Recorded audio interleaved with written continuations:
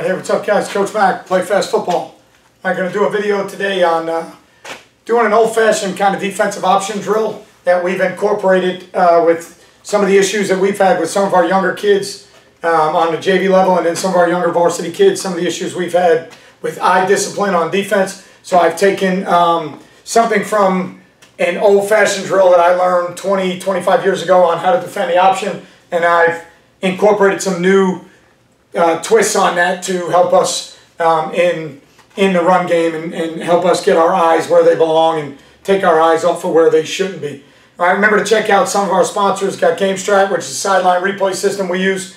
If you're looking for #1 most reliable, most affordable sideline replay system on the market, check out GameStrat. Great customer service, friendly people, easy to work with. Check them out. All right, it's a sideline replay system we use. We love it. In the description box below, you will see a link to the GameStrat website. Click on that link. It'll take you straight to the website.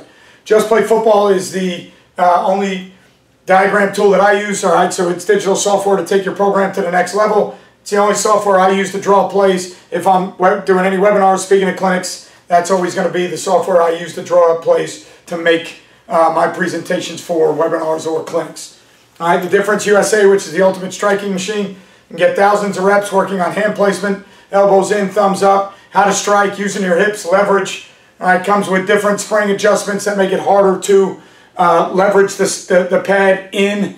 All right, so that your kids, as they get stronger or your kids are younger, you can change the spring out, make it easier, all right, to press the pad in. But you get thousands of reps with proper hand placement, proper elbows, where to strike, how to strike, hip leverage, how to do all those things. You don't need a partner. You don't need anybody holding a bag, holding a medicine ball. So it's a cheap and easy way. Attaches right to your weight room attachments, or you can put it outside on some of your field equipment, or you can dig 2x4s into cement, drop them down, put them in the ground, put it right on that post right there, and you'll be good to go. All right, so make sure you check out Difference USA. Defensive Coordinator 1 in-game app that allows you to make critical in-game adjustments based on live in-game data. You got somebody up in the booth with the app. They're charting every play. They're charting what the offense is actually running. You're building templates every week on the teams that you're playing against. You're building scouting templates and putting them together so that when you go into the game, you have formations ready, you have tendencies, you have all the things that you want. Game starts. They start running plays. Now you know exactly what they're running, where they're running it, what their tendencies are on first down. Was it different than you thought? What calls did you make? Is their personnel different than what you thought? What calls did you make that were good versus 2-back, but they weren't good versus 1-back? What did you make versus 1-back that maybe was really good, and then all of a sudden in 2-back got you in trouble? You're looking at pressures. You run a pressure that's really good for you, and then the next time you run it, you get gashed. You don't go back to it.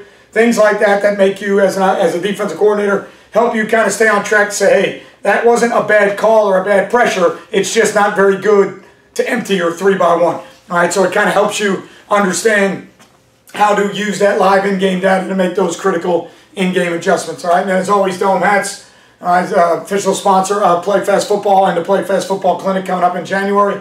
All right, Dome Hats is a local company here in Northeast Florida, but they do a lot of work around the country. They have a sweet online custom hat builder where you can go online and generate your own hat, different styles of hats.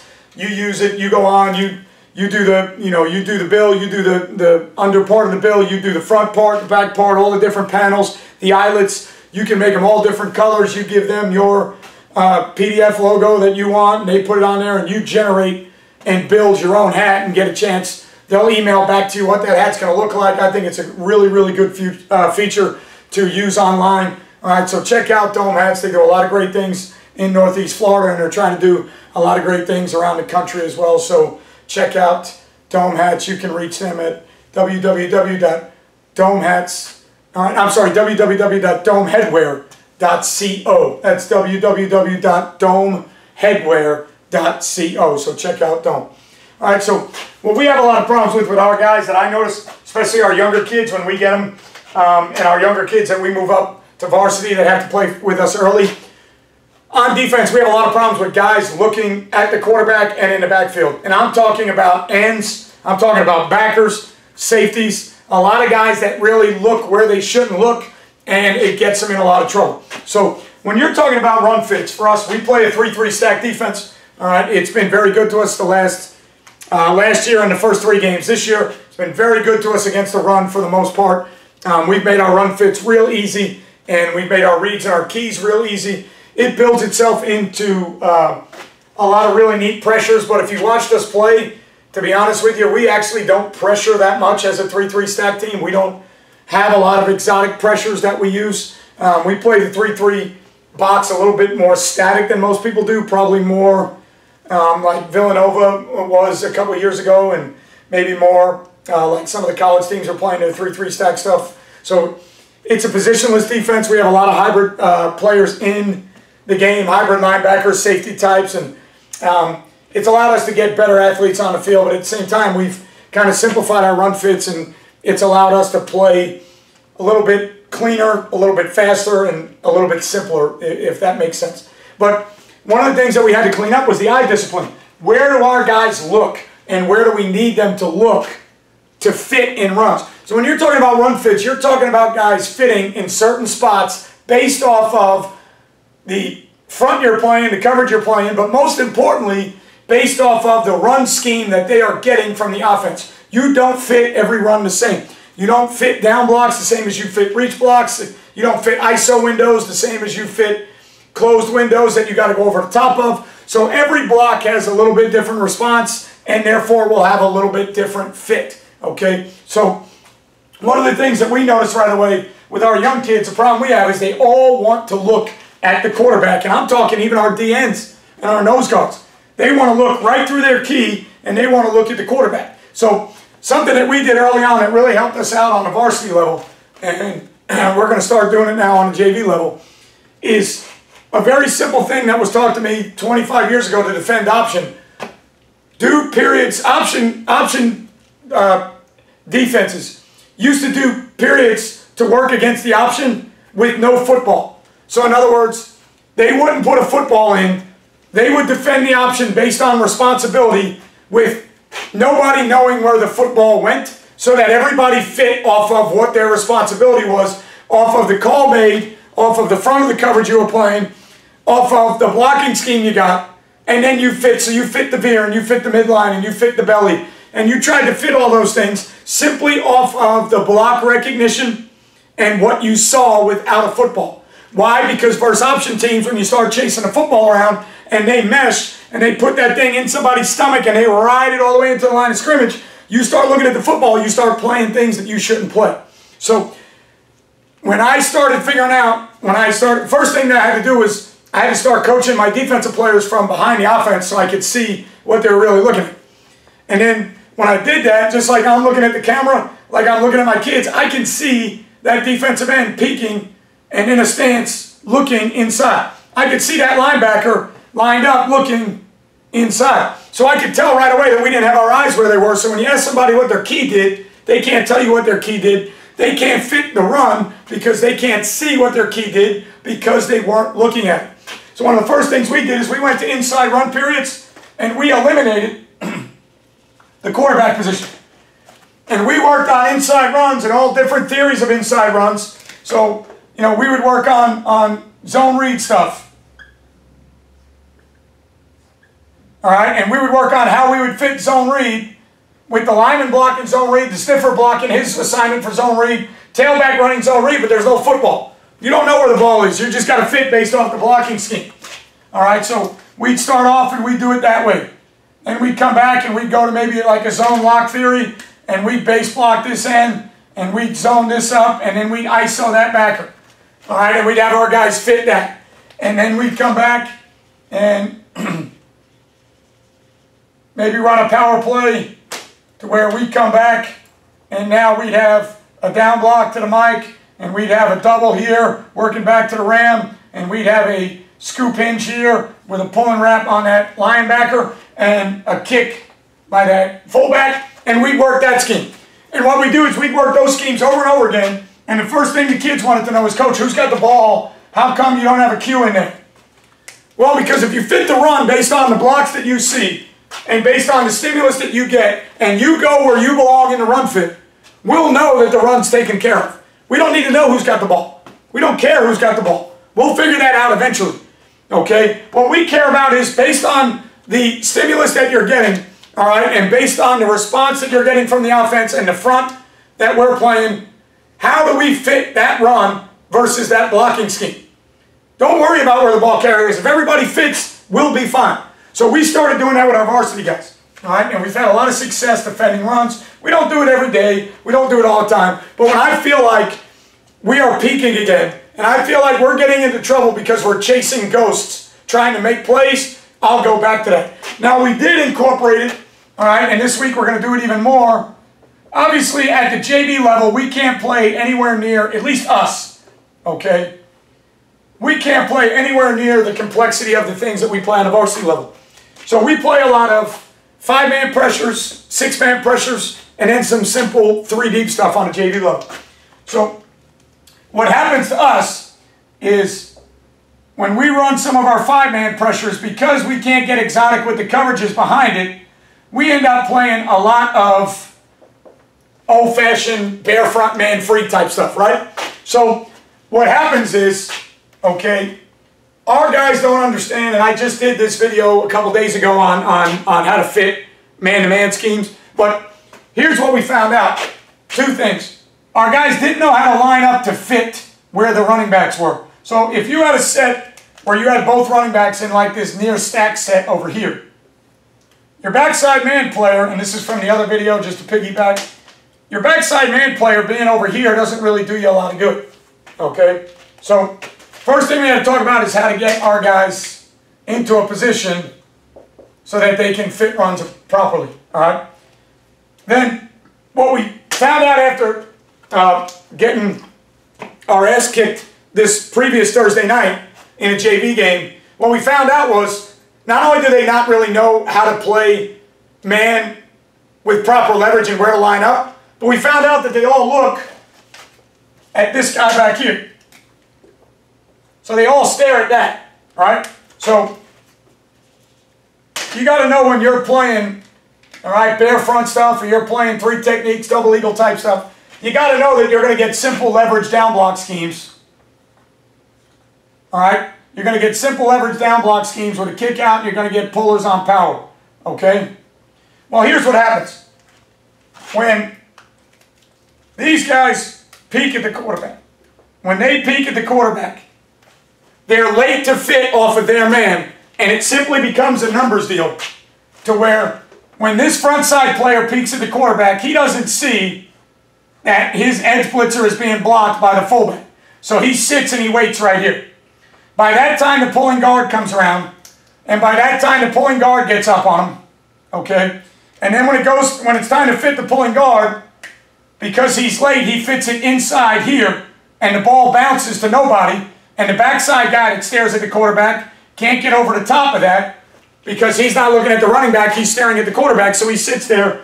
And what it looks like on film a lot of times is you'll see these guys, they just sit and they kind of just bounce and sometimes almost backpedal.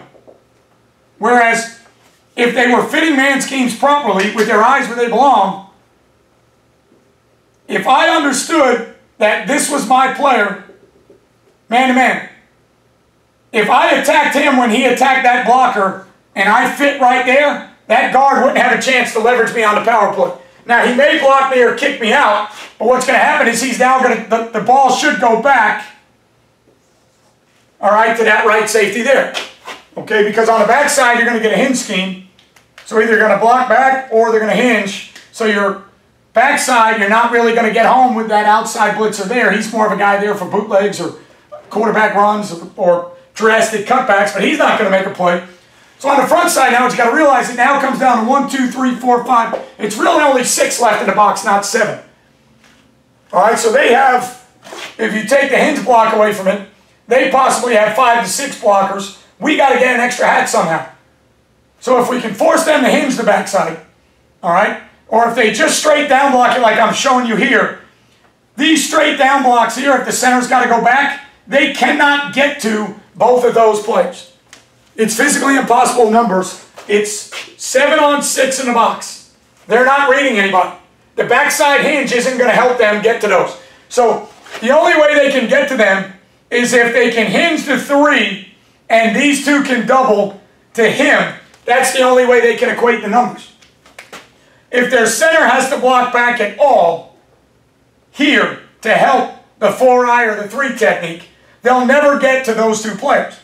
So the problem is when those 2 players don't have proper eye discipline, okay, when they don't have proper eye discipline, they don't see that the man that they're playing has kicked out the edge blitzer, and they don't go and attack that window right now because they're all staring at the cue, and the cue is meshing and doing all kind of other fancy stuff, so they all sit there frozen because they don't know where the ball's going because they're guessing. By that time, if they do get any double teams coming to them, by the time they've guessed where the ball is, these linemen are all in their lap. Okay? So, but I went back and I told our coaches after that game, I said, hey, you know what we got to do? We got to go back and do simple drills. If you're going to play a bunch of bear 1 free, you're going to play a bunch of man free, okay? You got to do a bunch of different drills where you block different runs with 2 backs in the backfield, 2 backs that are split, 2 backs that are stacked, a back in the pistol and another back there, all right? However you want to do it, you've got to do drills where you take the candy that they want to look at out of the drill. So you've got to take this thing out of the drill. So here's a simple way that you can do it. Because you want your defensive line to still have a get-off and you want the center to snap a ball, what you do is you get yourself 2 Nerf footballs, okay? Get yourself 2 Nerf footballs so you can keep the drill moving. You don't put anybody behind the center. You let him snap a Nerf ball, all right? And if you want, put a player about 10 yards back here or a manager back here to retrieve the Nerf ball, all right? Why a Nerf ball? Just in case there's anybody standing around back there, they don't get crushed with a snap all the time. We chose to use a Nerf ball, all right, so that if anybody was around, nobody would get hurt because we knew the snaps were just going to be flying back with nobody catching them, right? We wanted the ball being snapped in the shotgun with nobody catching it, okay? Here's why. We wanted our guys to understand that you don't need to look at the quarterback to make plays. You need to figure out where the ball's going to go based on a blocking scheme, all right? The other reason we used a Nerf ball is because we didn't want our kids, when we originally started doing a drill, when we snapped a real football back here, we had kids that chased it and thought it was actually a fumble. They didn't realize that we didn't even have a quarterback in the drill until we fully explained to them why we were doing the drill. They just ran like it was a fumble.